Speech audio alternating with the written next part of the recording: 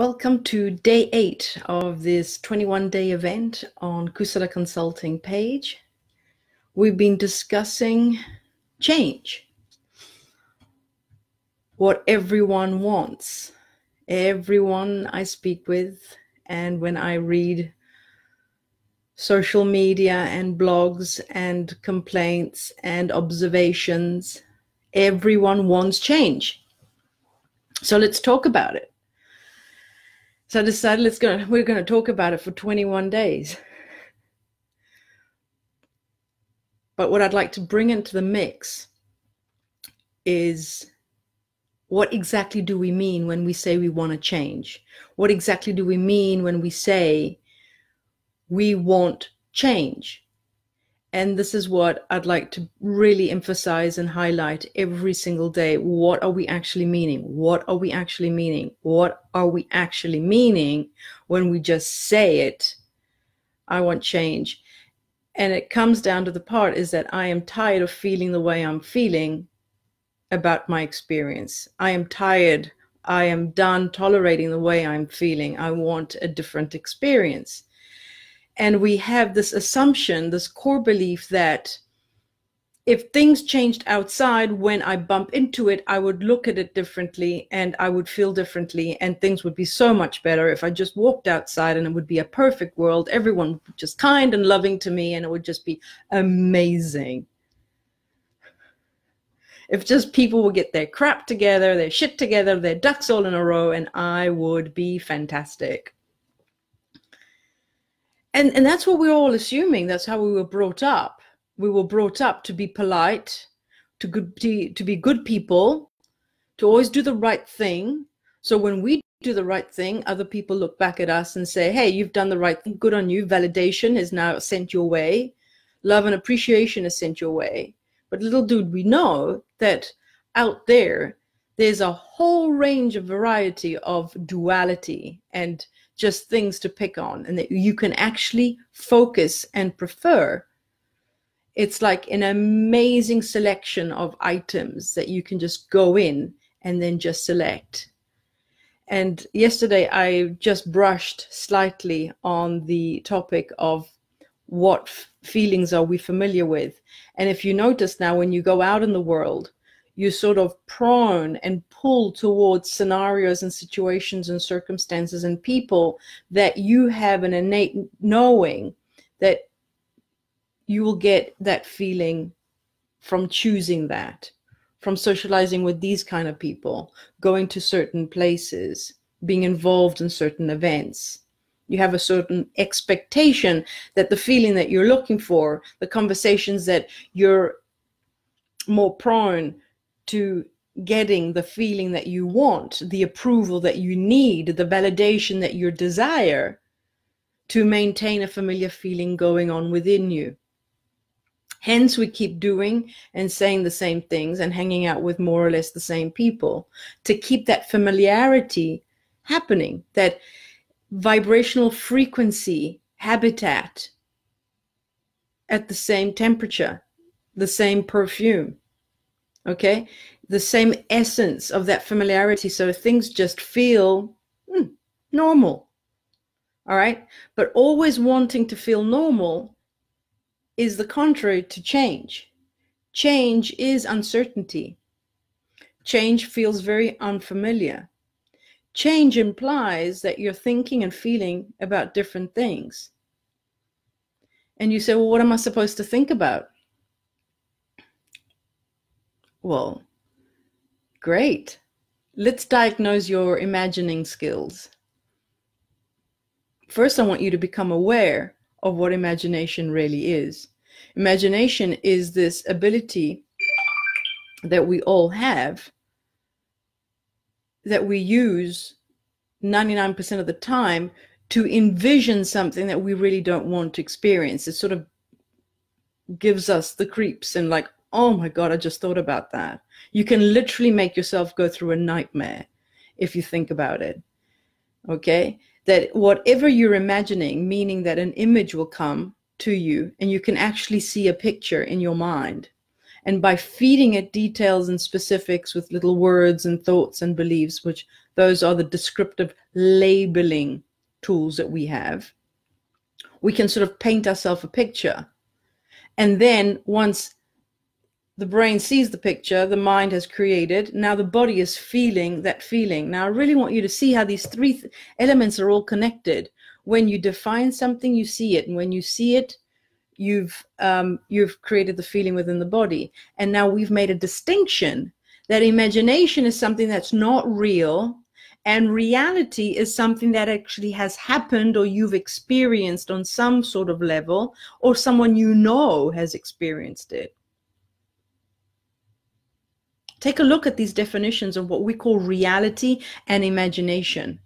The mind doesn't know, the brain doesn't know whether you've actually experienced it or you've just invented it off the top of your head. The body is feeling it. And if the body's feeling it, it's as if it's an actual experience.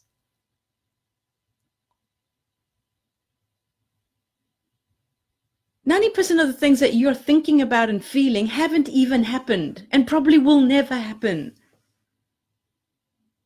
But you've experienced it. The body has gone through it. And most of them give you a feeling of sense of anxiety and fear. Your body's actually feeling it. And that's when we stop breathing correctly and naturally with our diaphragm. We start to hyperventilate and breathe with our chest. And that's when your sympathetic nervous system pumps in the stress hormones, and you get all hyped up about something that hasn't even happened.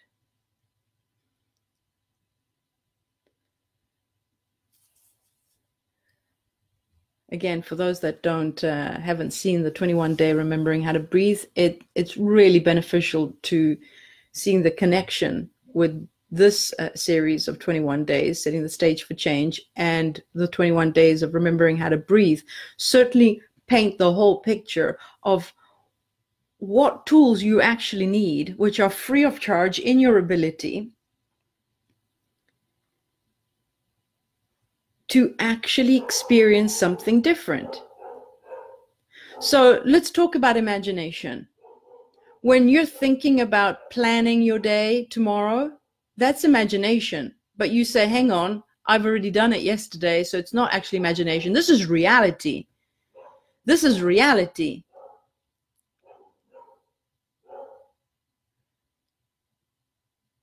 But hang on. What is reality then? Just because you've experienced it before, it's not imagination. Imagination is something made up. Imagination is not something made up. Imagination is when you are contemplating in your mind something and seeing it in your mind's eye, and your body is actually feeling the effect of it. That is what imagination is. Take note, just become aware. Maybe 3 or 4 times during the day, you just, if you're at your desk or you're doing some house chores or you're out and about or you're sitting in your car waiting for the red light to change, just notice, what am I focusing on?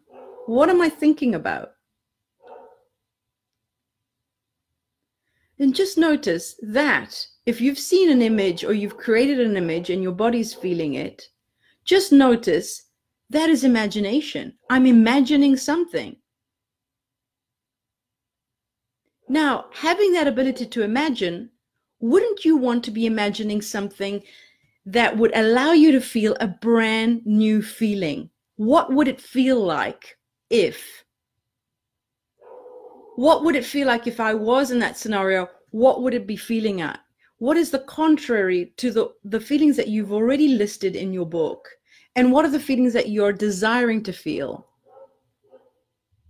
And give yourself a sample, a trailer, a sort of just a taste of what that would feel like to your body. Your body doesn't know whether you're actually having this reality experience right here, right now, or if you've imagined it. It doesn't see the distinction. You have labeled the meaning. You have distinctively categorize these two. Imagination is one thing. It hardly ever happens. I'm just imagining it.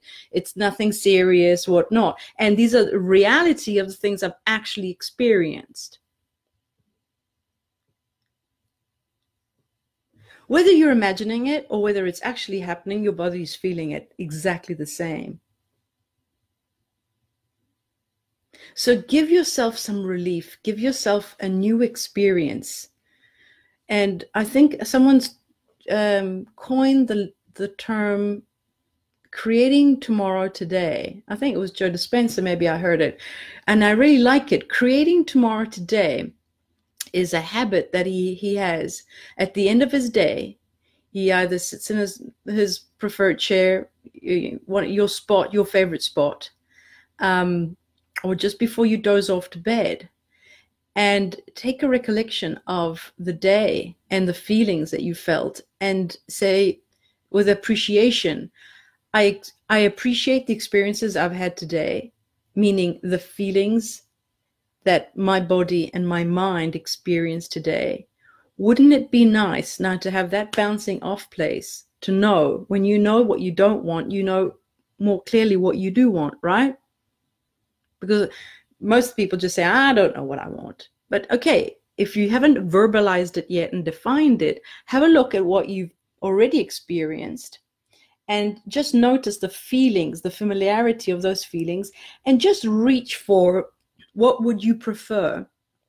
And just before you doze off, allow yourself to imagine with the intention that you want to create the feeling and feel it now. It's like having a taste, just allowing the body to feel that chemical reaction to that feeling.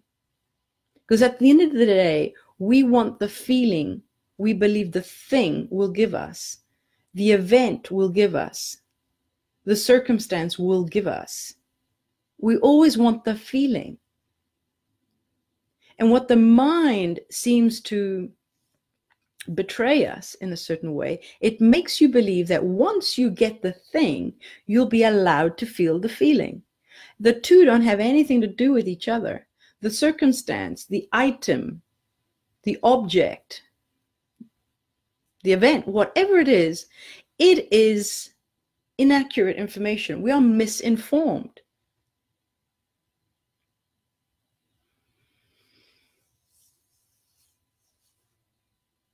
You don't really need the object in order to have a feeling, to feel the feeling, to experience the feeling. All you need is to focus and really desire to feel it.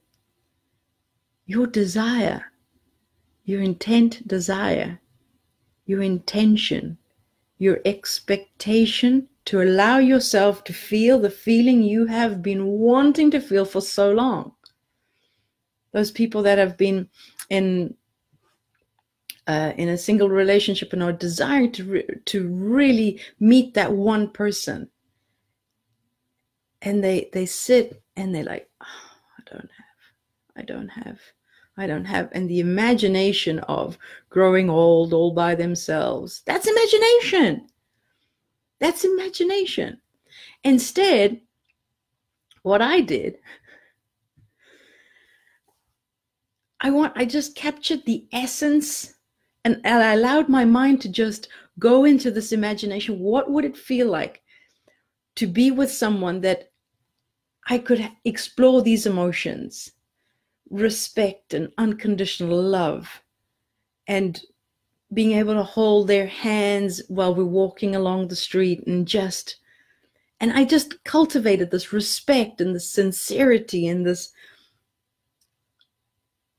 And you know what I did? I did a video and just got as many images as I can to assist my imagination, because I became a bit rusty. So I did a YouTube video. I'm not sure if it's public. I might share it if someone wants to get some inspiration out of it. But images help to instigate a feeling.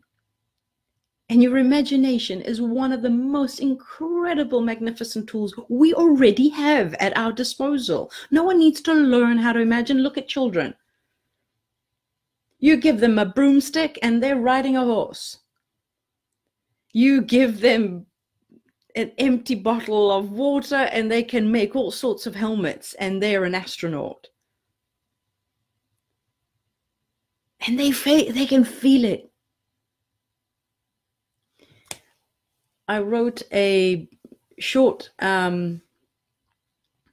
ebook that you can find on my website, called The Amazing Abilities You Have, and which talk about all the tools that we have at our disposal: our ability to focus, our ability to imagine, our ability to define and to describe. All of these abilities that we have, and we're using them to actually create what we don't want. Our ability to focus. Focus is number one tool, and you have it. Imagination, great tool. You have the ability to imagine, to create. You're consciously aware beings. You're much more than this body-mind connection. So sharpen your imagination skills. The other book I wrote is Imagining Yourself into Being. And when we think, we're thinking, hypothesizing, discussing, talking, complaining, criticizing, judging. That is all imagination. So you can go to my website and www.kusalaconsulting.com.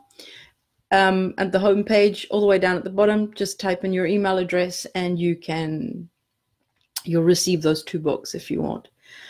Yeah. Notice what you're imagining during your day, 3 or 4 times a day, every day. Make it a point to just notice, what am I thinking about? What images am I creating? And just see the connection of this beautiful triangle. What am I thinking? What am I seeing? And how am I feeling? Connect the dots.